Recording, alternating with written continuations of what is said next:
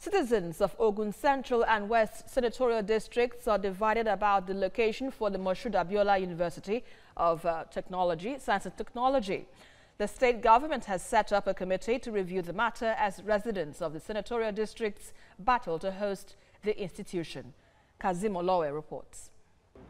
Exactly a week after the people of Ogun Central Senatorial District, through the Abeokuta Club, called on the state government not to relocate the Moshood Abiola University of Science and Technology, the people of Ogun West Senatorial District have also demanded that the structure provided for the proposed Ogun State Polytechnic in Okia should be used for the new university.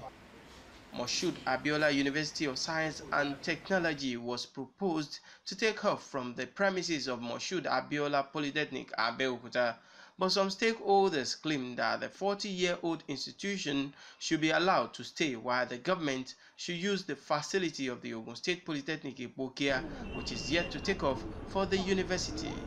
We do not need a Polytechnic in Ogun West. What we need is a full-fledged university. That's our position. And that's why I just told you, we already have 2 public universities in the east. We have 1 already in the central. We have none.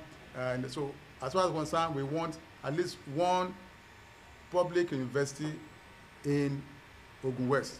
The students of the Moshood Abiola Polytechnic Abeokuta also appealed to the government not to release the facility of the Polytechnic. It will amount to foolishness to kill a 40-year-old king because a prince is born. Our position as students of the prestigious institution, Moshood Abiola Polytechnic, is that Mapoli must stay with full academic activities. I'm in HND1 and I'm here to see my HND1 first semester results.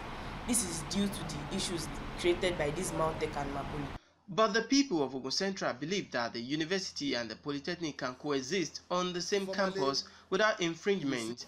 Nothing must happen to Moshood Abiola University of Science and Technology. We do not have anything against Moshood Abiola Polytechnic. Let it be returned. Fortunately, the land space there is almost 1,500 hectares. It can accommodate the 2 institutions.